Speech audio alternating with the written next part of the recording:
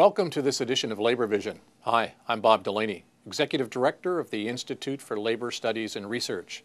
Labor Vision, a production of the Institute, focuses on topics of importance to working Rhode Island families. This evening's edition will host Legislative Issues with Jim Parisi, where we bring the legislature into your living room. We hope you enjoy this edition of Legislative Issues and Labor Vision.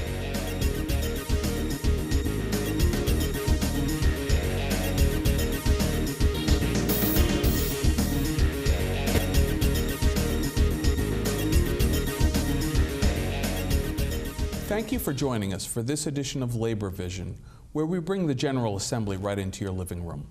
My name is James Parisi. I'm a field representative with the Rhode Island Federation of Teachers and Health Professionals, and I'm your host this evening.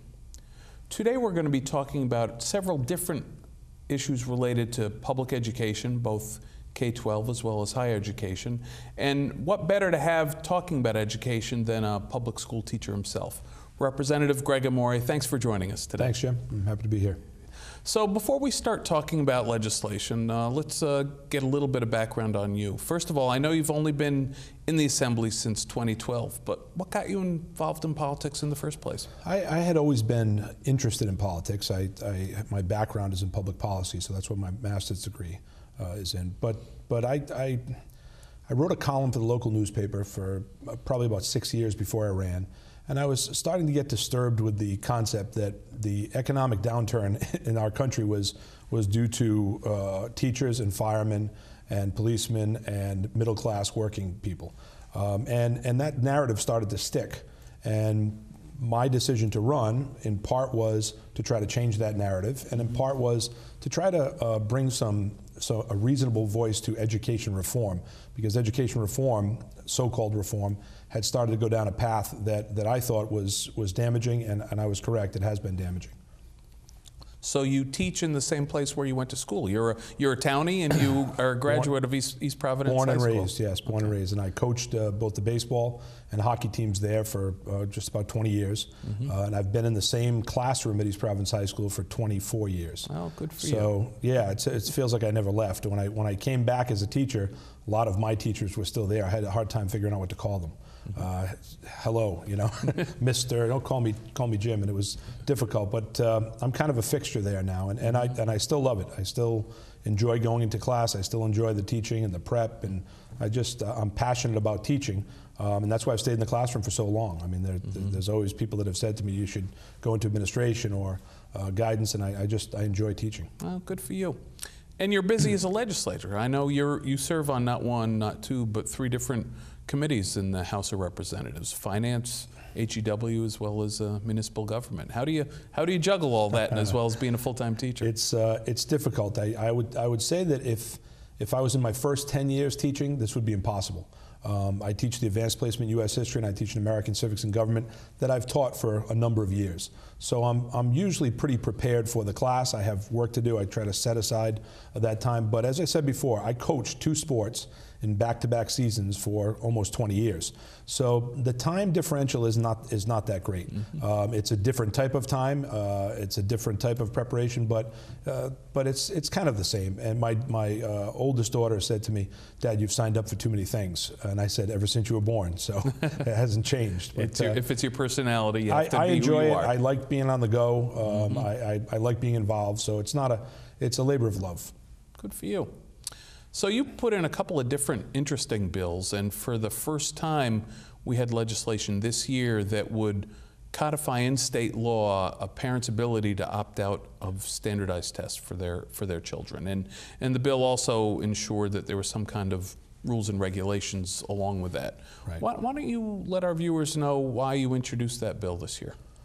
So what we've seen around the country is a movement by parents to remove their students from Common Core-based tests, and for a number of reasons. Some parents are interested in the idea that this is a top-down federal mandate that they don't want to be involved in. That would be our friends on the right.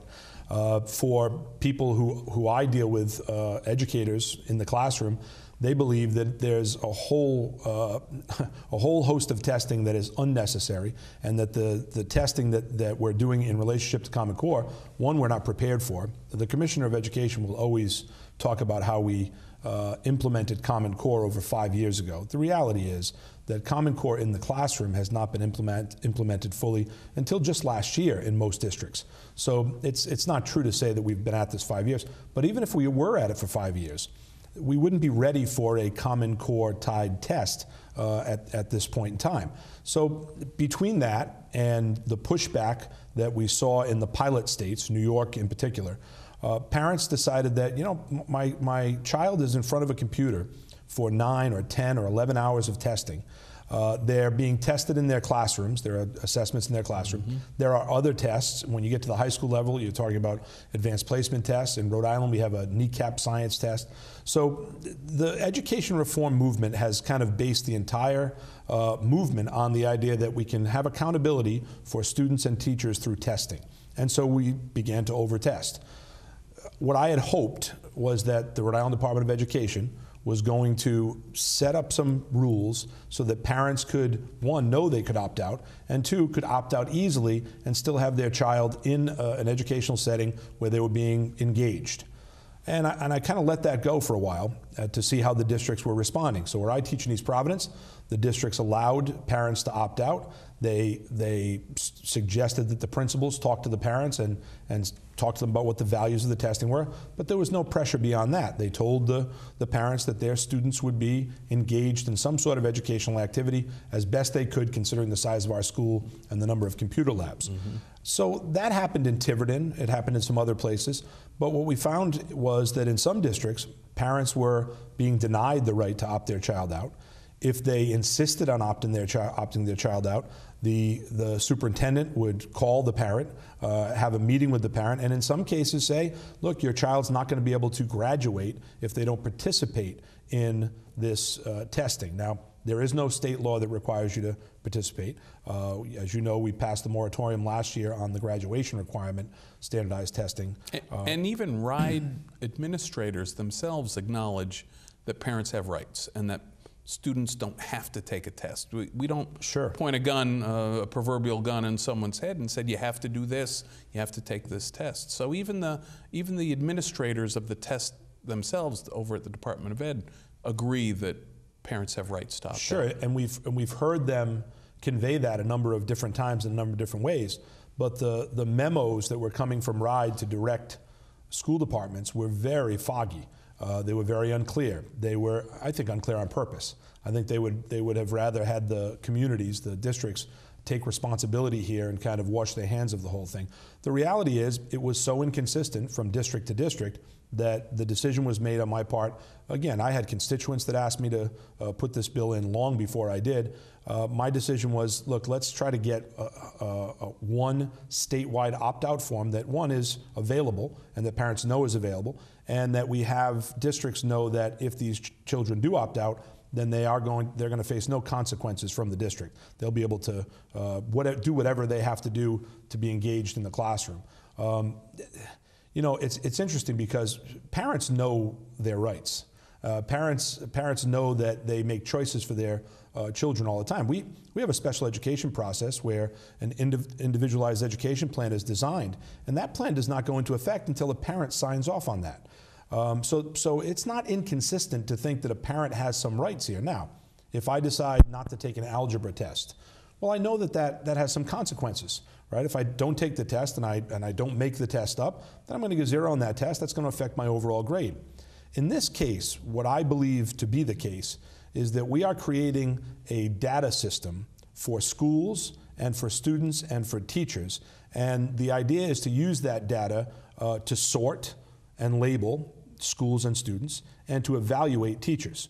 And when you put that all together, there's nothing reformy about that. That has nothing to do with education reform. Mm-hmm. I would love to have a conversation about real education reform, you know, pre-K, wraparound services, trying to intervene very early on, language acquisition, stopping chronic absenteeism. All things that would have a really big impact where we know we struggle, right? Where our students are in poverty in our most at-risk districts. But that's not what this conversation is about. This conversation is a pretend conversation about accountability. And the reality is, how accountable am I as a teacher for a student that I might get in my classroom at, let's say, a grade 8 reading level?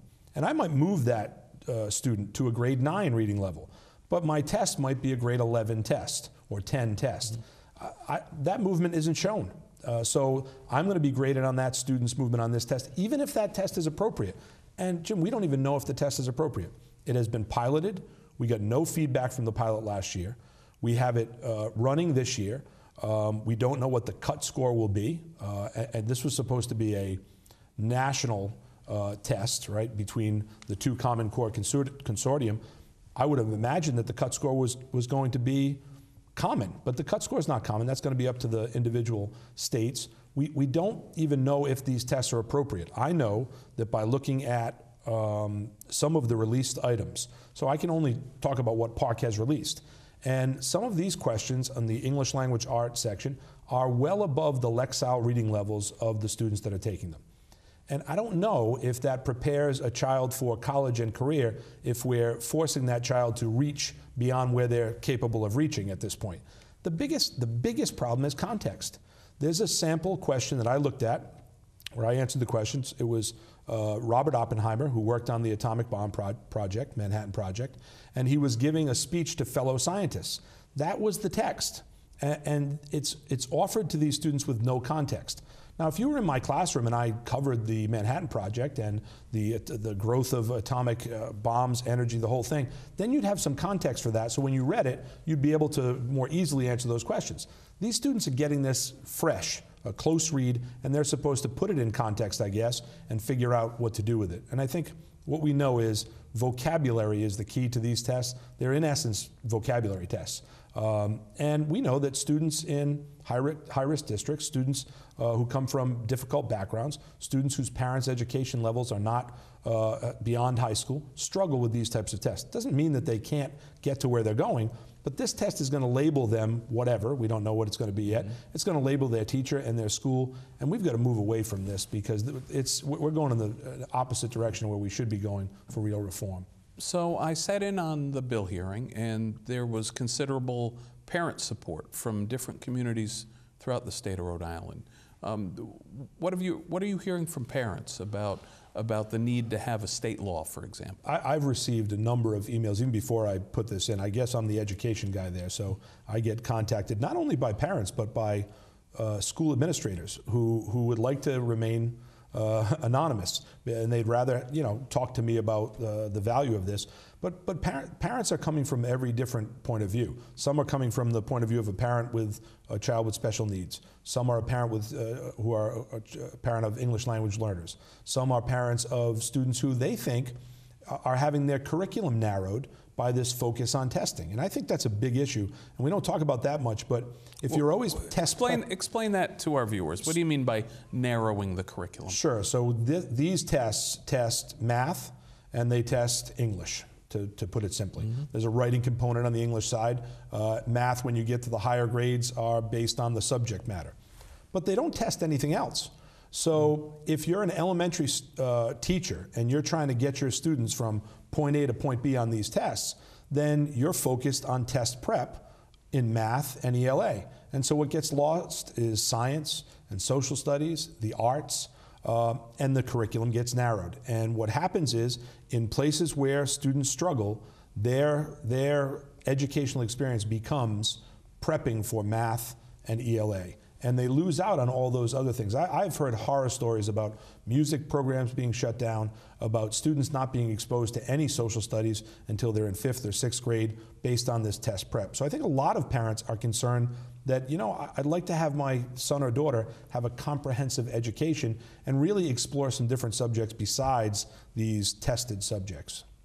Another aspect of the whole standardized test problem we have in this state is costs associated with it. And I know you've put in some legislation that takes a look at what resources are being used up to have all these different standardized tests. Why don't you let our viewers know a little more about that legislation? So this bill would require the Department of Education to get data from each of the districts as to how much it costs to implement these tests and the standards, and then how much it costs to actually take the test. Is it the standardized test from the state park, or is it any No, tests? this is narrowed down to the standardized assessments. In fact, this one says park or a like assessment, just in case we switch to a different test, which is very possible as more and more states drop out of park. And RIDE will tell you that, oh, we have that data. Well, they have the data from the statewide perspective, and they have what it costs per student to take the test. But what they don't have is the costs in upgrading technology. What they don't have is the costs in covering classrooms for teachers who are proctoring the tests. What they don't have is the costs in professional development. What they don't have is the costs in preparing a class, the hours that it takes a building administrator to prepare a schedule to implement these tests. And I will assure you, it's hours upon hours upon hours. And then you have to bring in substitute teachers in some districts to cover classrooms or to cover the tests, and it starts to build. I know of one district that said, not a big district, that told me that it was going to cost them $250,000 to run these tests this year. So we have a lot of needs in Rhode Island. One of them is infrastructure. And I look at the cost of this testing and I say, how many places can we better use this money? How about transporting Providence students to school who live beyond a mile rather than 2.5 miles? I mean, that would be a really good way to spend that money. So this is going to narrow down as to what it actually costs to implement and then to actually give the tests. And you had the hearing on that bill as well. That has been heard as well, and that was well received. I think there are a lot of my colleagues that want to know those answers because they're worried about their taxpayers as well. And what are we doing here to take care of the taxpayers' interest in this, which is always a concern. And let's be transparent. Let's tell people exactly how much it costs. Sure. So another interesting education bill off the subject of standardized tests is some legislation you put in on higher education costs. Why don't you let our viewers know what spurred you on and what your legislation does? Sure. I teach in East Providence, so I meet a lot of kids who are unsure about what they're going to do going forward in higher education. They're good students. They're going to college. They're just not sure what they're going to college for. And many of them are going to have to work a part-time job, or even maybe more than a part-time job, just to get themselves through college. So I put a bill in that would grant qualified students, and to be qualified, you'd have to be in the top 15% of your class.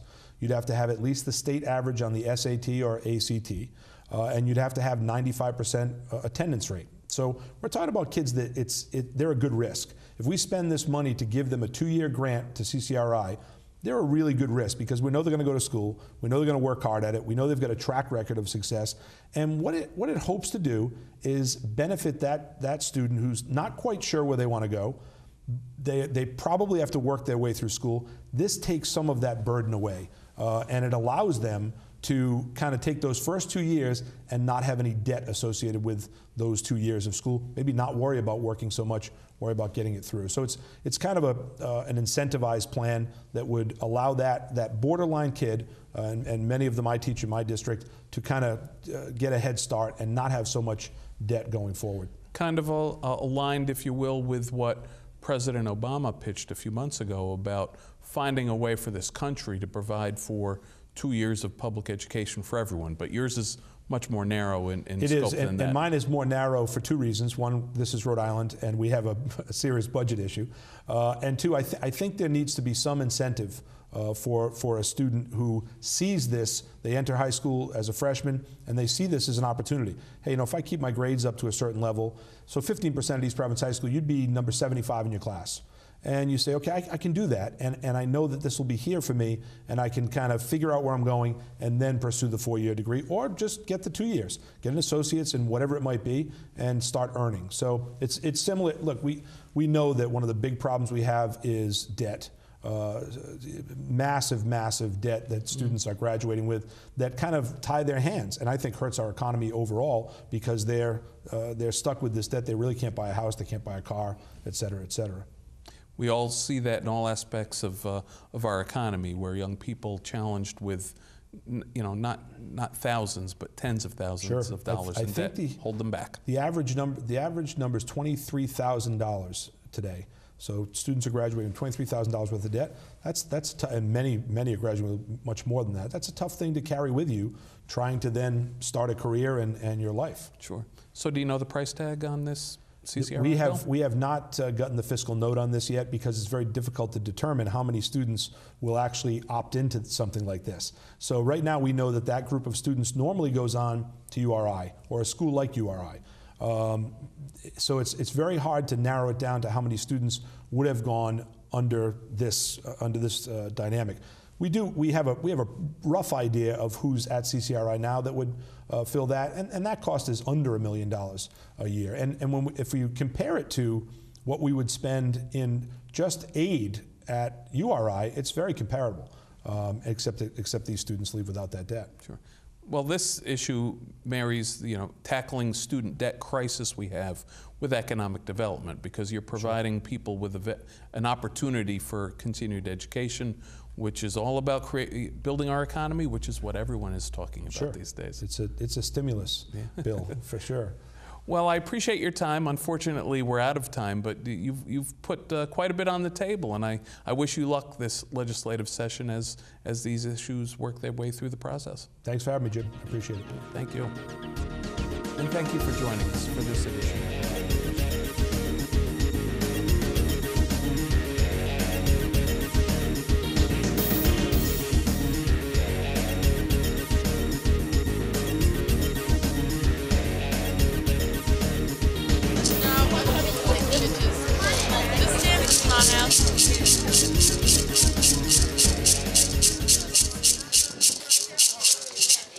Hello, everybody. Hello. And you know what? When I was walking, I was thinking about today, and I was thinking about the celebration that is supposed to happen today. And I said, you know what? This is a celebration. This is a celebration of a community coming together. This is a celebration of people who believe in what they're doing and to fight for it. This is a celebration for us as a community to stick together. As a newly elected ward council person, I am definitely feeling the stress of Bannister even thinking about leaving this community. This is a part of our community. Yes. This is what makes our community. And so this is why I'm here today. I'm here to support you. Tonight we're going to be putting in an ordinance that we are on the behalf of the state, that the state do what's right by the Bannister House.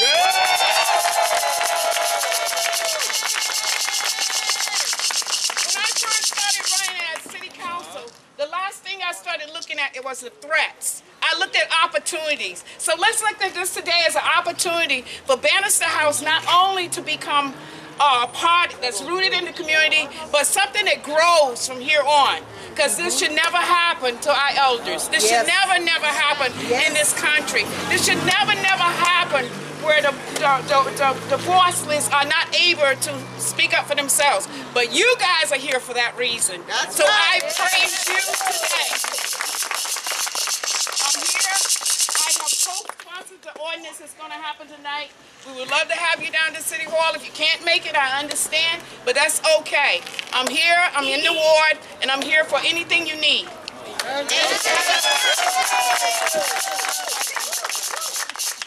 Joined us, so I just want to introduce them, and then we're going to hear from some of our religious leaders, all right?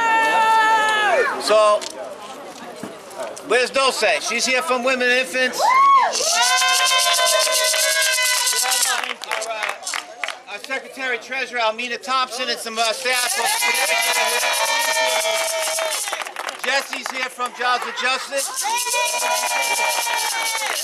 This is Bobby from the labor room at Women and Infants over here. We got Local 6 in the house. Where is he? Right there.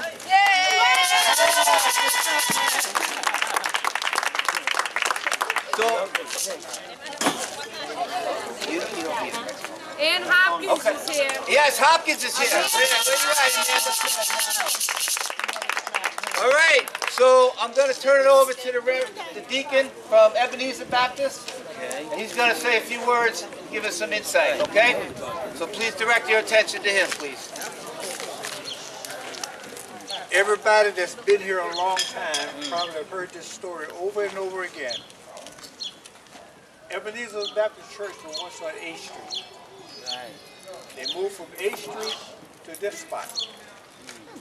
And when the Roger Williams Church was donated to Ebenezer, Ebenezer gave this spot to the Bannister house. Now that's been longer than all of y'all have been here because this was not built yet.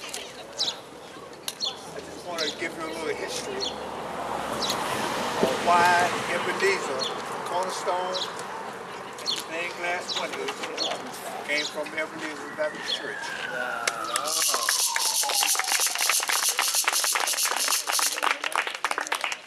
Now, I'm going to say a prayer.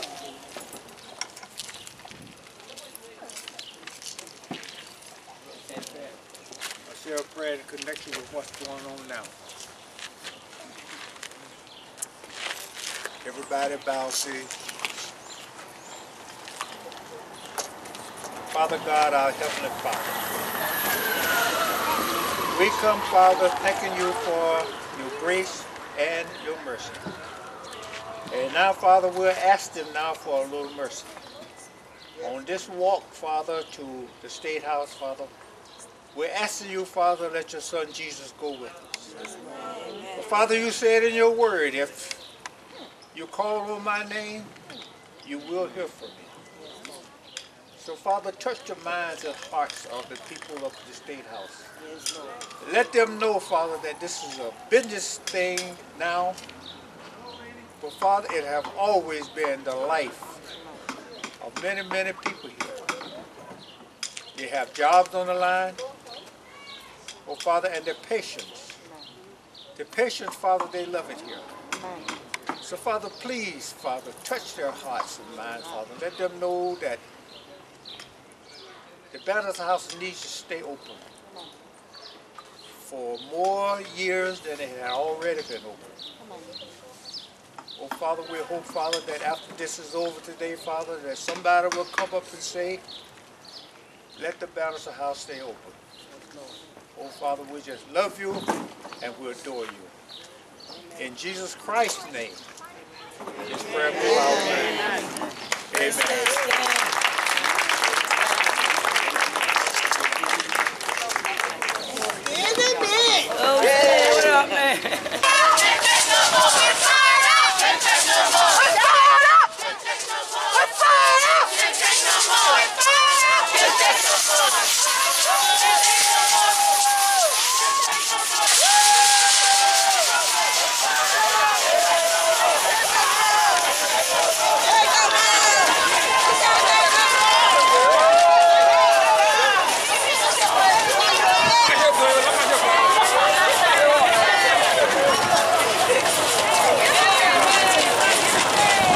Thank you for joining us for this edition of Labor Vision.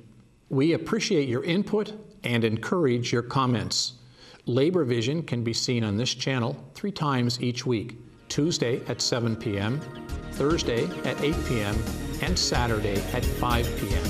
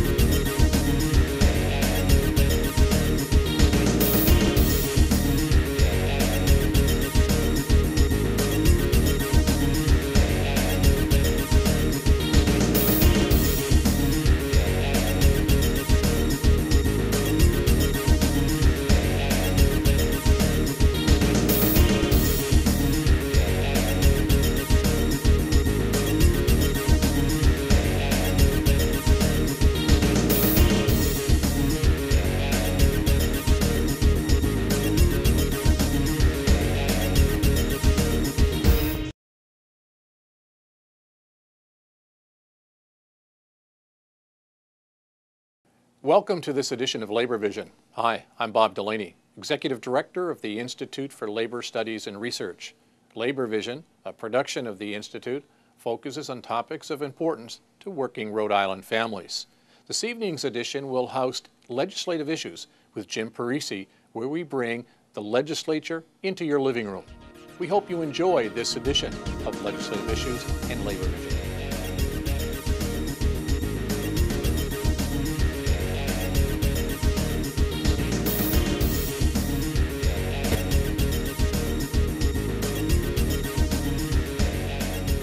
Thank you for joining us for this edition of Labor Vision, where we bring the General Assembly right into your living room. My name is James Parisi. I'm a field representative with the Rhode Island Federation of Teachers and Health Professionals, and I'm also your host this evening. As we begin a new legislative year, Labor Vision is going to bring in different senators and representatives to talk about different issues important to working people. And today, one of the first shows we're taping this session, we're pleased to have Representative Jay O'Grady with us. Representative, thanks for joining us. Jim, my pleasure. So you represent District 46. You are on several different committees, the Corporations Committee, Judiciary, as well as the Committee on the Environment. Yes. Pleased to represent District 46 and pleased to be on each of those committees as well. Sure. 46 is all within the town of Lincoln? So the district is about 90% Lincoln, and then about 10% of the district is Pawtucket as well. So Lincoln is a community that I've represented in one form or another for the past going on 10 years now. I first ran for town council back in 2004. And then was on the town's budget board, which reports out to our financial town meeting, and have been honored to serve as a representative in the General Assembly for the last, well, going on my third term now. Sure. So you were elected in 2010, and I know we had you on the show a couple of years ago talking about a few different mass transit issues. How did some of that work out? Well, actually, last session saw some, I think, tremendous progress on addressing both our mass transit system in terms of RIPTA and the RIDE program, which is the American with Disability component of that. But also we saw some progress in addressing our backlog of infrastructure needs as well. And I've always said that, unless we can have quality infrastructure that allows the state of Rhode Island to leverage its proximity to the larger markets of New York and Boston, we're going to have a difficulty attracting companies to come here, particularly when there are other states that are between Boston and New York that might have better infrastructure. In Connecticut, I'm speaking of specifically. So last year we were able to get some dedicated funding for transportation, both the infrastructure piece and the mass transit piece. It was years in the making, and I'm pretty happy with the results. Yeah, we had Fuzzy Harrington of the Transit Union in on the show talking about the bond issue last fall, and really outlining some important steps we need to make to have our infrastructure in place so that we can adapt and grow as an urban core where people are working. Because people talk about jobs all the time, but if you can't get people to the job locations, there's going to be a problem. Yeah, no, exactly, and you've reminded me about the bond piece as well. I wasn't even referring to that. I was referring to the transportation budget article last year that addressed both those issues, and it was nice to see that the bond received such overwhelming support from the voters as well, which indicates to me that transportation is not something that is only the concern of policymakers in the General Assembly, but is also a deeply held concern of the electorate. So that was nice to see. It sure was.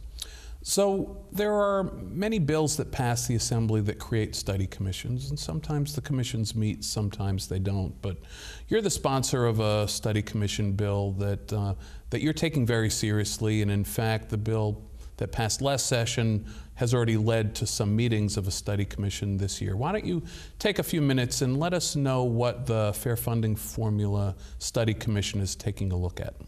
Sure. Well, as you know, back in 2010, the state of Rhode Island passed a very comprehensive piece of legislation that established for the first time in many years a formula, a predictable formula through which education at the elementary and secondary levels were funded. And it essentially looked at student population, it looked at what percentage of that population met qualifications for free and reduced lunch, which were proxies for need. It looked at community wealth and the ability of communities to fund their own education systems through property taxes. And it essentially determined on a go-forward basis what sort of state support there should be for each municipality's education spend, and then the rest of the money required to educate a child would then be on the taxpayers of the individual communities to fund. So in Lincoln's case, it was determined that Lincoln can support about 60% of its own education budget, and the state should step in and fund 40% of that budget based on this assessment of need and a population assessment. Prior to the implementation of that funding formula, Lincoln was at the mercy sounds dramatic, but really at the whim of the General Assembly to decide what funding should come to the town or not. And every other town in the state was in that same position. So it was difficult to budget for education, particularly when the General Assembly's final budget doesn't really come out until many municipalities have already established their budgets for the next year. So the fair funding formula was the result of years of work, is my understanding, and was adopted again back in the 2010 session. And like any major piece of legislation, it is really to the benefit of taxpayers and citizens to have the General Assembly take a look at how the implementation of that has gone several years down the road, to see whether or not there are any unintended consequences that we're seeing now through that implementation, and if so, to address them. I know some of the issues that arose right when the funding formula was being adopted was a concern of some communities that were deemed the losers. We had winners and losers, right? Communities that would get more education aid based on the formula and some that would get less. And they phased in the formula. So if you were gaining, you only got 1/7, and if you were losing, that was spread out over a longer period of time. I know that was a pretty hot button issue at the time, and there's been bills put in every year to revisit that issue. Is that something that you're going to spend much time and attention on as part of your study commission? Well, that is not actually one of the goals of my study commission. And you're right, that the issue that you refer to is a tough one for some communities, South Kingston in particular, and also some of the communities that received essentially a consolidation bonus when districts were regionalized. And that bonus was essentially frozen into place, although it was supposed to be a short-term solution or a short-term incentive. And so districts like Bristol-Warren, for example, really that incentive extended for years, and then when it was eliminated, it's a tough gap to fill, particularly at trying times. And sure. I've not been an elected official when times haven't been trying, so that might be a fun experience someday. But yeah, what we're really looking at here is a particular sub-issue of the fair funding formula, and that is the treatment of charter schools vis-a-vis the sending districts. So the way it works now is that when a child in a town, let's say Lincoln, for example, opts to go to a charter school instead of the traditional public school, the town of Lincoln is required, and any municipality would be required to remit to that charter a per pupil share of its locally supported expenditure, in addition to its entire per pupil share of the state supported expenditure. And the idea, said sort of in a compelling way at the time, was that the funding should follow the child, and that's sort of how it's been explained, that the funding follows the child to a charter school, to the Met, to Davies, where have you. The Met and the Davies being state schools as opposed to charters, which we actually have 3 different kinds. We have 3 district-affiliated charter schools. All the teachers are members of the bargaining unit in both Providence and Cranston. Yep. Then we have a host of independent charter schools, and then we have a third group, which is the Merrill Academies, which is the most recent form of charter schools in Rhode Island.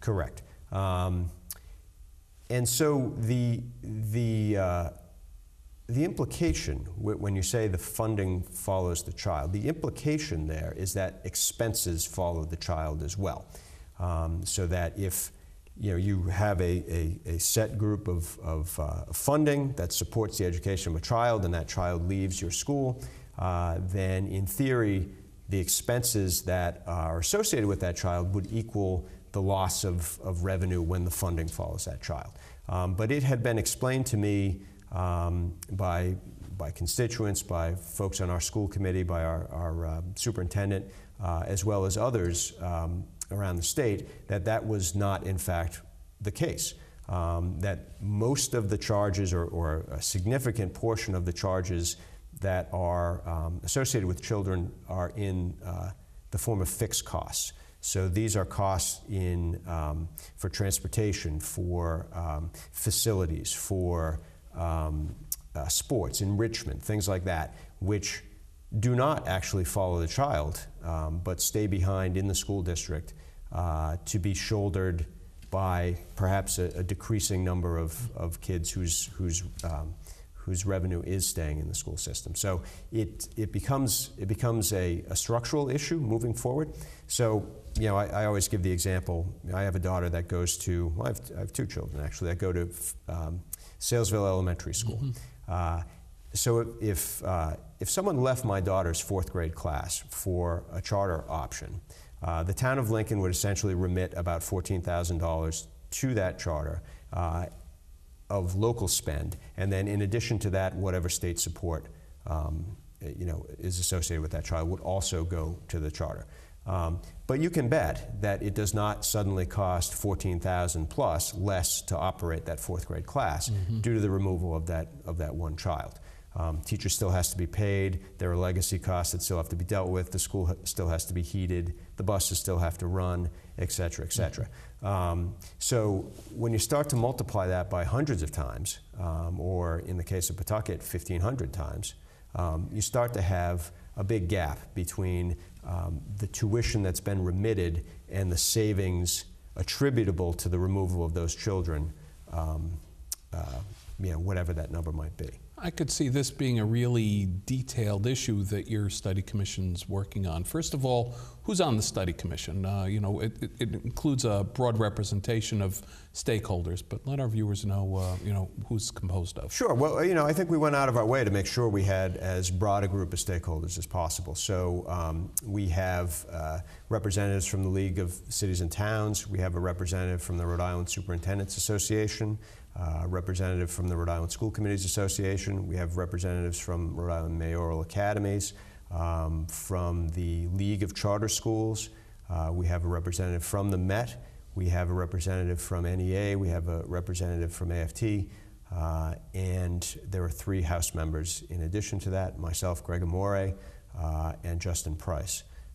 So it is a broad base, but I think we're all interested in making sure that whatever unforeseen consequences there were from the implementation of the fair funding formula, that we can address them now, at least vet them now, and hopefully suggest, if necessary, some revisions to that formula so that our school systems remain strong and stable moving forward.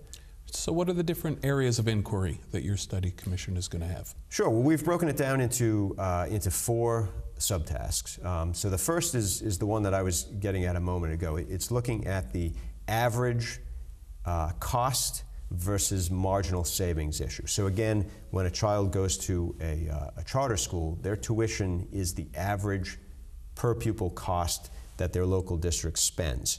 And that is what's remitted to the charter, versus the marginal savings that result from the removal of that child from the traditional school system. So just to give an example, the town of Cumberland ran an analysis where they looked at the 168 students that are K through 8 charter students. And they looked at what the cost would be to reabsorb those 168 children back into the Cumberland school system. And they did it very specifically. They did it by individual. So they looked at where does this child live? So therefore, which elementary school specifically would they need to go to? Which middle school, if they were old enough, would they need to hire more teachers, for example? Would they need to hire more back? teachers? What class would they go into? And would the addition of that child cause a contract overage clause to come into an effect? Mm-hmm. And if so, how much? Transportation, books, all of that.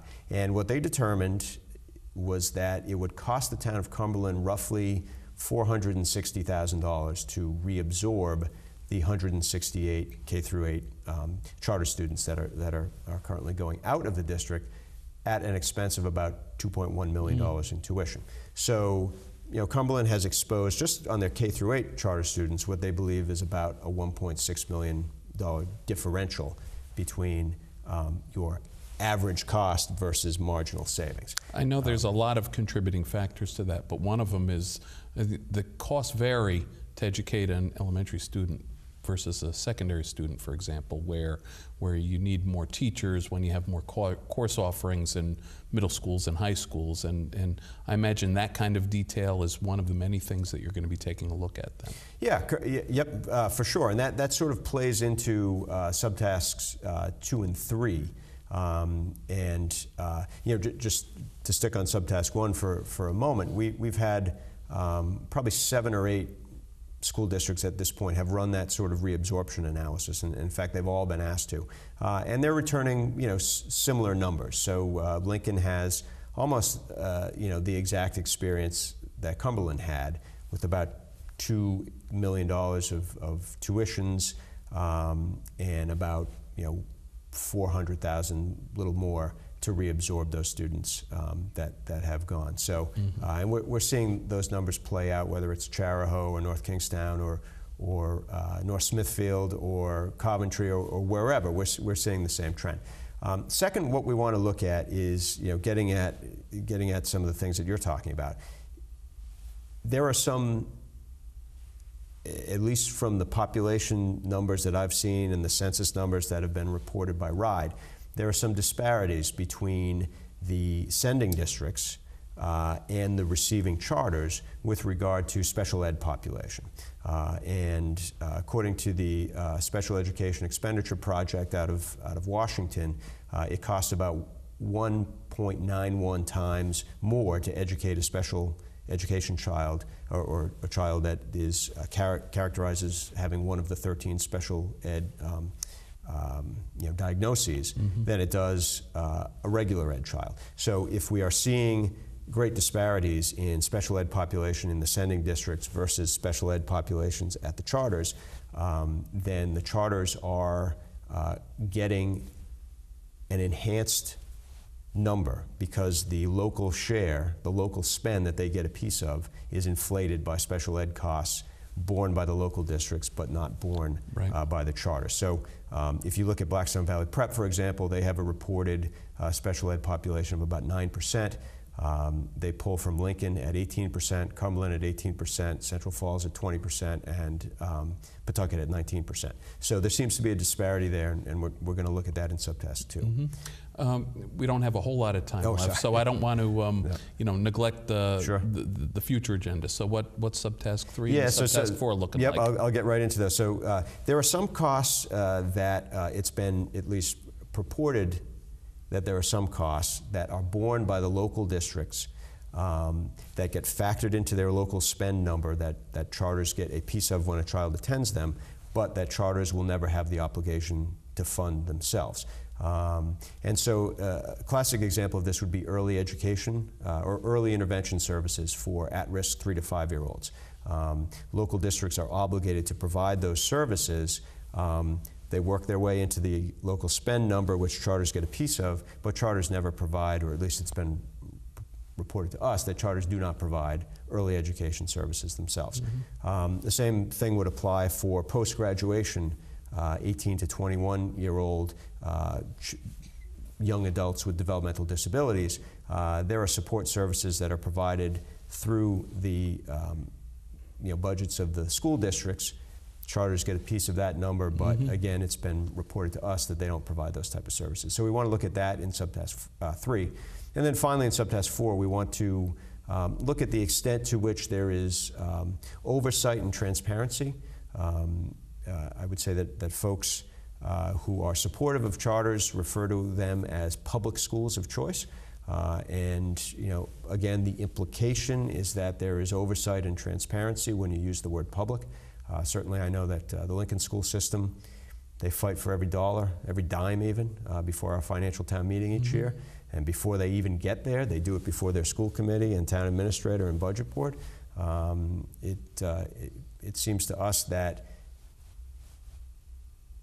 it should be looked at to see what kind of fights folks on the charter side have. Sure. So I feel like we've just touched on this, the tip of the iceberg, if you will, but I understood this to be a complicated issue, and I appreciate you at least giving an overview of what you're going to be looking at. Sure. Your study commission is meeting regularly on Fridays, and it's on Capitol TV for those who want to tune in, correct? And Capitol TV on demand for those who are up late at night, yes. Well, Representative, I thank you for your time. I thank you for your leadership on this issue, and I look forward to maybe having you or some of your colleagues back in the studio later this session so you can talk about what the study commission found in terms of both factual findings as well as recommendations. Sure. Sounds great. Appreciate the opportunity. Thanks for your time. Thank you. And thank you for joining us for this edition of Labor Vision.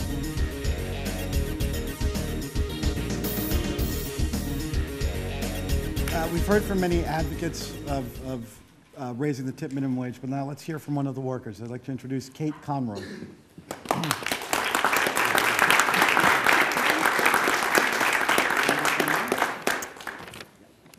Hi, my name is Kate. I'm a 31-year-old mother and a bartender and server with over 10 years of experience in the city of Providence.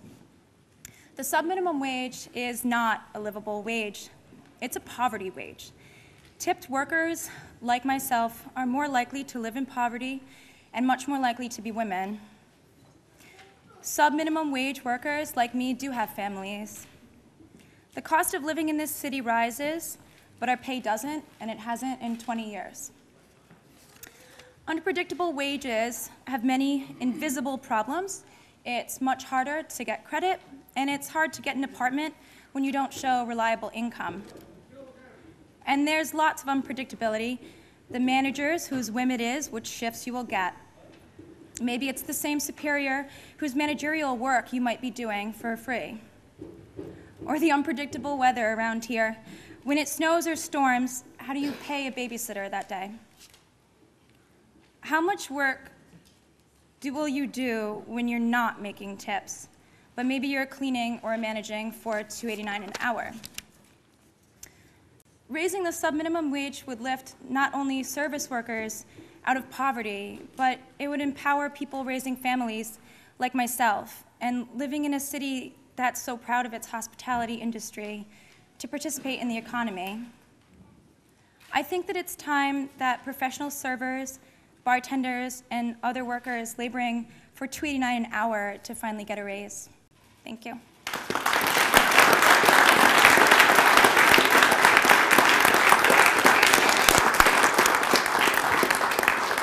Again, it's always important to note that when a worker steps up to speak, they're facing retaliation and they can be facing new harassment. It takes a unique courage of the people to stand up sometimes. So with that, I'd like to invite Jen Steinfeld to come speak.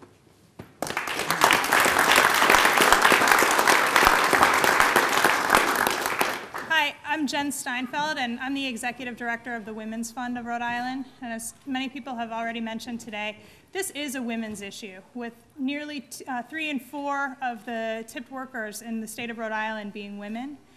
With many of them being mothers, this is a childhood poverty issue, and frankly, it's a social justice issue as well. So we are here because we don't want to see anything happen to women who want to speak up on behalf of their own wages. We want to lend our voice to this coalition in support of an increase to the tip minimum wage. We believe that this is a way to level the playing field for women in our state. And we know that from other states that have eliminated the subminimum wage, the gender wage gap has also declined. So we're strong supporters of this coalition, and we're happy to be part of the One Fair Wage Coalition. Thank you.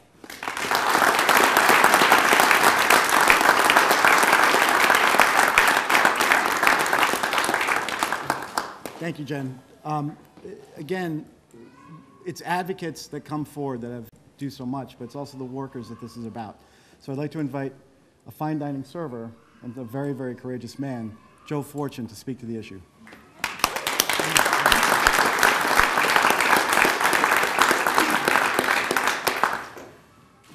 Thank you for everyone that showed up today. It is a real honor to have the opportunity to speak. As a server, I usually just listen, but my mother, as a single mother, raised myself and my brother while working at Hemingway's and Spats when I was a kid, so she kind of taught me everything I needed to know about working hard in the restaurant industry.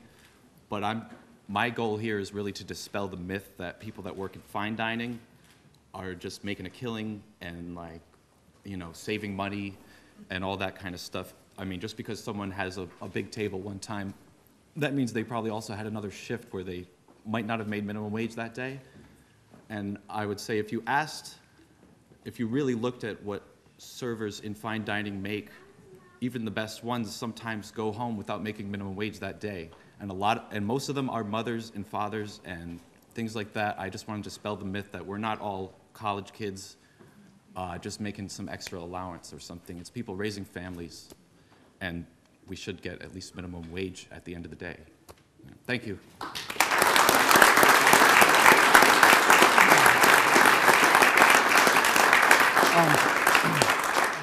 Again, the value of this is going to be lifting people out of poverty. This is really a jobs program. This is really a way to step forward in a state where we're leaving people behind. Again, the business community is on board with us, and I'd like to ask Asher Schofield to come forward and speak.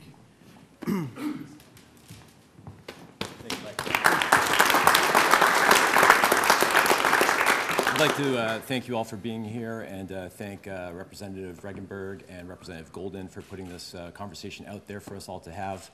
My name is Asher Schofield. I've owned and operated a business in Providence for 14 years. I also co-founded the Hope Street Merchants Association 9 years ago. And I just wanted to speak about my feelings on the topic of raising the minimum wage for tipped workers. I think this is going to be good for business. For me, I'm a business that is dependent on people having money, having capital in their pockets to spend and to support their local economy in this fashion. I can see a substantial increase in the tipped workers minimum wage affecting my business's fourth quarter significantly, and other businesses as well.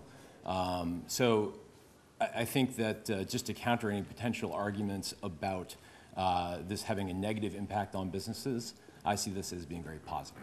I think this is a very serious issue that we're here to address today. I'm really glad that we're having this conversation and that we're hearing from these brave people who are able to speak up and support this, and I'm proud to be able to do that as well. Every wage increase that's happened historically has always been treated as if the sky was going to fall, but the reality was that it was a rising tide that lifted every boat. We need to make sure that all of the workers of Rhode Island are included in our recovery and included in the growth, and that's why I'm urging everyone to support the One Fair Wage Coalition. Thank you. Thank you for joining us for this edition of Labor Vision. We appreciate your input and encourage your comments. Labor Vision can be seen on this channel 3 times each week, Tuesday at 7 p.m., Thursday at 8 p.m., and Saturday at 5 p.m.